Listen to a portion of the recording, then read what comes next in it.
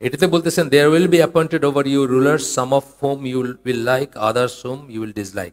তোমাদের উপরে অ্যাপয়েন্টেড যখন বলা হয়, এখানে ইসলামী ল্যাঙ্গুয়েজে যখন অ্যাপয়েন্টেড বলা হয় তখন কিন্তু কেউ কাউরে মানে এখানে চাকরি দিছে সেটা বোঝানো হচ্ছে না। Appointed by whom? আল্লাহ। এটা কিন্তু একটা বুঝ, এটা কিন্তু আহলুস সুন্নাহ ওয়াল জামাত বুঝ যে আমাদের উপর লিডার আসে আমাদের যোগ্যতা অনুযায়ী, আমরা যে ডিজার্ভ করি সেই অনুযায়ী। কে অ্যাপয়েন্ট করেন? আল্লাহ অ্যাপয়েন্ট করেন। এর আগের দিনে আমরা পড়ছি, হ্যাঁ, হাজ্জাজ বিন ইউসুফের ব্যাপারে পড়ছি। হাজ্জাজ বিন ইউসুফের ব্যাপারে দোয়া করতেছিল তার এগেনস্টে এক লোক, উনি খুব অত্যাচারী ছিলেন। তখন বলছে দোয়া করো না, মানে বরদোয়া করতেছিল আর কি, সরি বলছেন বরদোয়া করো না, দোয়া করো। হাসান বসরি তারপরে কি বলছেন যে আল্লাহর প্রতিশোধ, অত্যাচারী শাসক যখন তোমাদের উপর আসে সেটা হচ্ছে আল্লাহর প্রতিশোধ তোমাদের উপরে, নিশ্চয়ই তোমরা কিছু করছো। আল্লাহর প্রতিশোধ হইলে তোমরা সেটা মানে সোর্ড দিয়া, এখন বন্দুক দিয়া তোমরা সেটাকে আটকাতে পারবা না। আর যদি সেটা সরাও তাহলে pix and মানকিজ will be appointed over you, তোমাদের উপরে শূকর এবং বানর বসায় দেওয়া হবে ই করার জন্য। সুতরাং যখনই আমরা অত্যাচারী শাসক, অপছন্দনীয় শাসক দেখব, আমরা ভিতরে তাকায় দেখব যে আমরা কি করছি। এই জন্য কিন্তু সকল ই শুরু হয় ইস্তেগফার দেয়া, নিশ্চয়ই আপনি কিছু করছেন, নাইলে এই জিনিস আপনার উপর বসার কথা না। এইভাবে দেখতে হবে, এবং আপনি চেঞ্জ হলে আল্লাহ শাসক চেঞ্জ করে দিবেন। শাসক হচ্ছে মানুষ অনুপাতে। সাহাবীরা বেস্ট জেনারেশন ছিলেন, তাদের উপর শাসক কে ছিলেন? রাসূল সাল্লাল্লাহু আলাইহি ওয়াসাল্লাম ছিলেন। তারপরে আস্তে আস্তে ডিপ্লিট করছে, আবু বকর ওমর ছিলেন বেস্টই, তারপরে আস্তে আস্তে ডিপ্লিট করতে করতে শেষের দিকে অনেক কিছুই আসছে, তাই না? আপনার খলিফা আল মামুন আসছে, সে তো দিনই চেঞ্জ করে দিতে চাইছিল। সেইগুলো কি আমরা যা ডিজার্ভ করি, আমাদের ভিতরে যা সেটি সেই অনুযায়ী শাসক, এটা কিন্তু আমাদের আহলুস সুন্নাহ ওয়াল জামার বিশ্বাস। আর অন্যরা বলবেন না আমরা যারা ভোট দিব সে হলো আমাদের শাসক, মানে আমরা মানে বুঝছেন তো ব্যাপারটা, বা শাসক চেঞ্জ করে দিলে সব চেঞ্জ হয়ে যাবে। আকাশ পাতাল তফাৎ কিন্তু কনসেপ্টটা। আমরা মনে করি শাসক চেঞ্জ করে দিলে কিছু চেঞ্জ হবে না। এখানে আমরা পড়ছি গতদিন যে পর্যায়ক্রমে খারাপ থেকে খারাপ হবে যদি আমরা জোর করে শাসক চেঞ্জ করি। কুদেতা যেটাকে বলে, কু কইরা, এই যে আমাদের ইজিপ্ট, আমাদের আলজেরিয়া, এগুলোতে কি চলতেছে, একের পর এক কু করে করে, বা একজন সরাইতেছে, আন্দোলন করতেছে, তারপরের জন তার চেয়েও টাফ এরকম হইতেছে। এটাই হচ্ছে আমাদের বুঝ। আর অন্যদের বুঝ হলো না শাসক এটা সরাই যদি একটা ফেরেস্তা বসায় দেওয়া হয় উপরে, তাহলে সব ঠিক হয়ে যাবে। There is no such thing. আমরা তো দেখলাম মুরসিকে বসাইছিল, কি পারছে কিছু করতে? কিছুই করতে পারে নাই। আপনাদেরকে বলছি ওনার নাম মুস্তফা মাদানি বোধহয় বা এরকম কিছু, ওই এফআইএস আপনার ইসের আলজেরিয়াতে FIS salvation Islamic salvation front, কিন্তু ওরা উল্টা বলে, ওরা বলে এফআইএস আর কি, তো ফ্রেঞ্চ ভাষাই করে, তো ওইভাবে বলে তারা।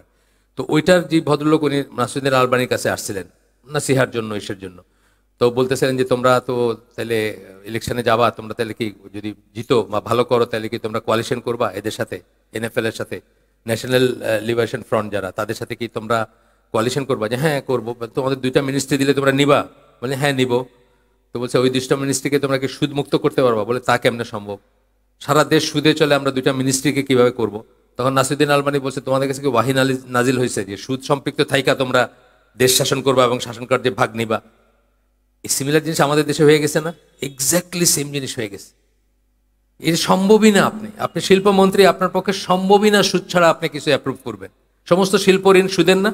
সমস্ত শিল্প ঋণ সুদের, সবকিছু সুদের। তো এইটা সম্ভব না। যাই হোক, তো ব্যাপার হচ্ছে যে আমাদের বুঝ হচ্ছে আমাদের যোগ্যতা অনুযায়ী শাসক। এই জন্য আমাদের স্কলাররা বলবেন তওবা করেন, ইস্তেগফার করেন, ইসলামে ফিরে আসেন, দাওয়াতি কাজ করেন, অটোমেটিক্যালি চেঞ্জ হবে। এবং আমরা আগে এখানে আলোচনা করছি সূরা নূরের 55 নম্বর আয়াত, যে আল্লাহ জমিনে কর্তৃত্ব দিবেন আপনাকে, অর্থাৎ মুসলিমদেরকে পাওয়ার দিবেন যদি তারা আল্লাহকে ভয় করে। আমাদের দেশে আল্লাহকে ভয় করা আছে? আপনি তাকায় দেখেন, এখান থেকে বাইরে হয়ে দেখেন, জাস্ট জোনাকির সামনে যান, তাইলে দেখবেন আল্লাহকে ভয় করা কোথায়, তাই না? বেশি দূর যাওয়া লাগবে না, জাস্ট হাইটা গল্লির মুখে যান, তাইলে দেখবেন কি চলতেছে ওইখানে। যাই হোক, তো বলতেছেন যে যাদের তোমরা অপছন্দ করবা, যারা তোমাদের অপছন্দ করবে,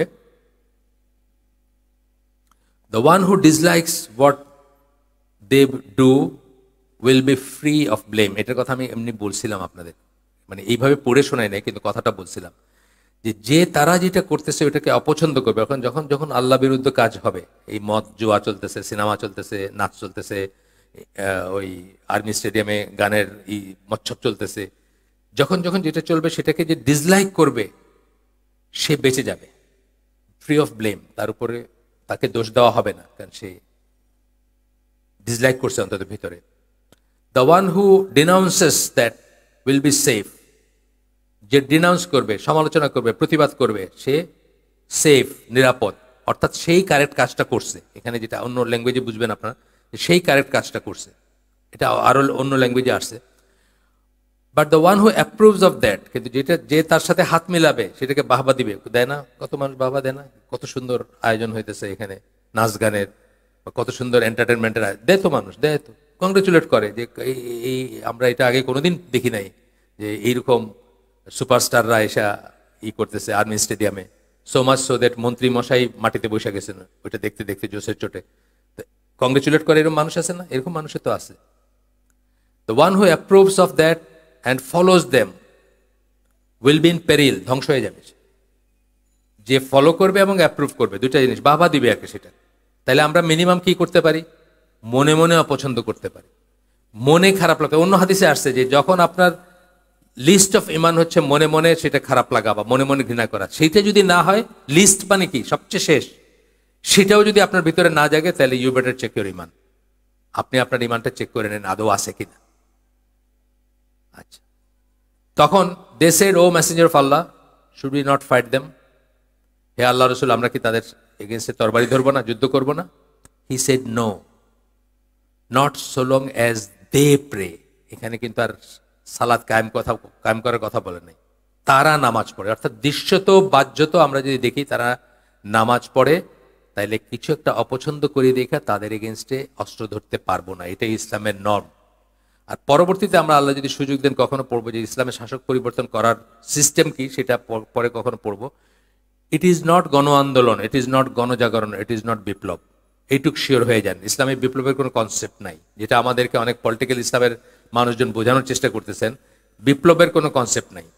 আপনার আমার চেয়ে অনেক সাহসী মানুষ ছিলেন আব্দুল্লাহ ইবনে ওমর, তারা সেই সমস্ত অত্যাচারী শাসকদেরই আনুগত্য করছেন, তারা কখনো অস্ত্র ধরেন নাই, তাদেরকেই মানছেন, বুঝতেছেন যে এরা অত্যাচারী, এরা খারাপ। এজিদ বলেন বা হাজ্জাজ বিন ইউসুফ বলেন, বুঝতেছেন এরা খারাপ, কিন্তু তাদের এগেনস্টে তারা অস্ত্র ধরেন নাই। এটাই হচ্ছে, কারা চেঞ্জ করবেন তাদেরকে? পিপুল হু টাই এন্ড আনটাই, যারা বাঁধেন এবং খোলেন। এটা ইমাম নওয়াবীর কথা, এটা এই টার্মটা ইমাম নওয়াবী ইউজ করছেন। পিপুল হু টাই এন্ড আনটাই, যারা বাঁধেন, গিট্টু বাঁধেন অথবা খোলেন। কারা তারা? তারা হচ্ছেন মুস্তাহিদ আলেম, যারা মুস্তাহিদ আলেম এবং গোত্রপতি। এই ওয়ান ম্যান ওয়ান ভোট বা আপনার আমার গণসাধারণ টমডিক হ্যারি, আমাদের আসলে কোনো সে নাই ওখানে, আমাদের জন্য কোনো প্রসিডিউর নাই ওখানে। প্রসিডিউরটা হচ্ছে যারা গোত্রপতি অথবা যারা মুস্তাহিদ আলেম, পিপুল হু টাই এন্ড আনটাই, তারা করবেন, তারা খুলবেন, বাঁধবেন এবং খুলবেন। যেটা আপনাদেরকে একটা উদাহরণ দিয়ে গেছি গতদিন বা আগের দিন, যে এই আব্দুল আজিজ বিন সৌদের পরে তার যে প্রথম ছেলে যে হয়েছিল, রাজা হয়েছিল সৌদি আরবের, তার নাম ছিল সৌদ বিন আব্দুল আজিজ। হয়তো উল্টায় উল্টায় নাম রাখে, বুঝছেন না, বাপের নাম ছেলের নাম উল্টায় রাখে। সৌদ বিন আব্দুল আজিজ ছিল তার নাম। সে খুব অলস ছিল, মদ খাইতো, ঘুমাইতো, রাষ্ট্রকার্য পরিচালনা করতো না। তাকে ডিপোজ করে দেওয়া হয়েছে, নির্বাসনে পাঠাইছে। কারা পাঠাইছে? আলেমরা এবং গোত্রপতিরা মিলে পাঠাইছে, কিন্তু সুরা। এটাই হচ্ছে সিস্টেম। জনগণের কোনো সে ছিল না ওইখানে। জনগণ খুশি হয়েছে, সেটা অন্য জিনিস, কারো এসে খুশি হবে, কারো এসে দুঃখ পাবে, সেটা অন্য জিনিস। কিন্তু জনগণের আসলে কোনো নাই, কোনো সে নাই। যেটা আনলাইক যেটা আমরা বলতে চাই আর কি, আমাদের দেশে ইসলামপন্থীরাও বলতে চায়, ভোট দিয়া ইসলাম প্রতিষ্ঠা করতে চায় না। জনগণের প্রত্যেকের একটা সে, এটা ইসলামে মানে ইনজাস্টিস মনে করা হয়।